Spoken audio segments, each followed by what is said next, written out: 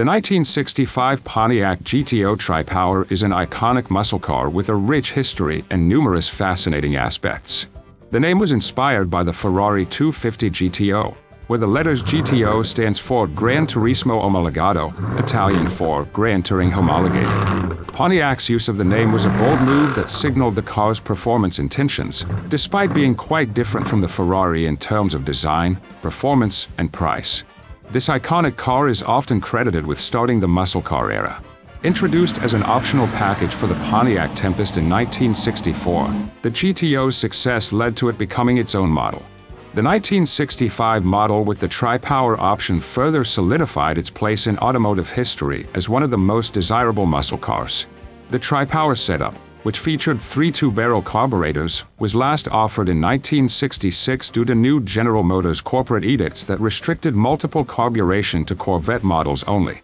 This makes the 1965 GTO Tri-Power one of the last Pontiacs to have this performance-enhancing feature, adding to its collectability and appeal. It also created some advertising controversy. Pontiac's marketing for the GTO was aggressive and innovative, including a famous song by Ronnie and the Daytonas titled GTO, which helped build the car's image. However, the company also faced scrutiny for its marketing practices, including a controversial ad that exaggerated the GTO's acceleration capabilities, leading to criticism from automotive journalists and scrutiny from the Federal Trade Commission. Beyond its mechanical specifications, the GTO Tri-Power has become a cultural icon, symbolizing the peak of American muscle car power and design.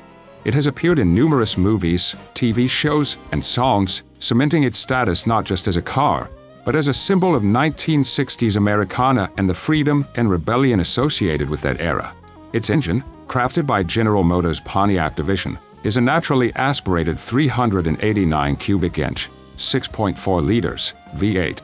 Producing 360 horsepower at 5,200 RPM and 424 foot-pounds of torque at 3,600 RPM through a Tri-Power setup featuring 3 two-barrel Rochester carburetors.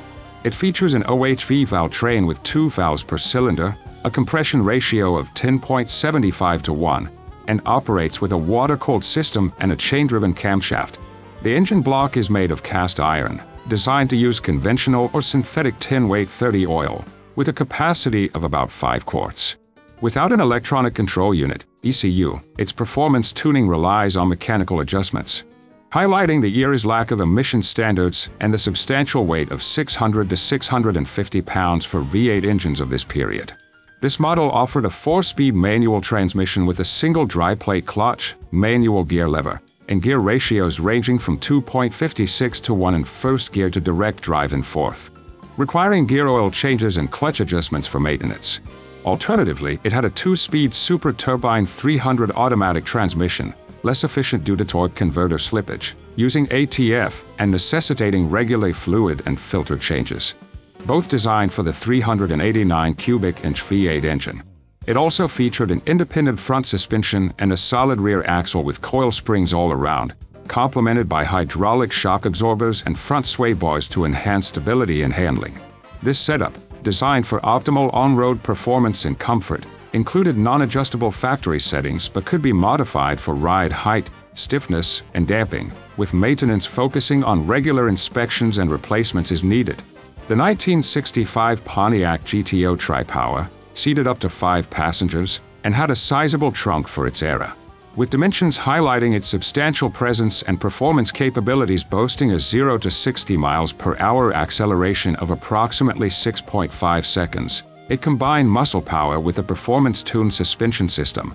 Priced from around $2,852, the GTO was available in a range of colors and offered several optional extras, including various interior upgrades.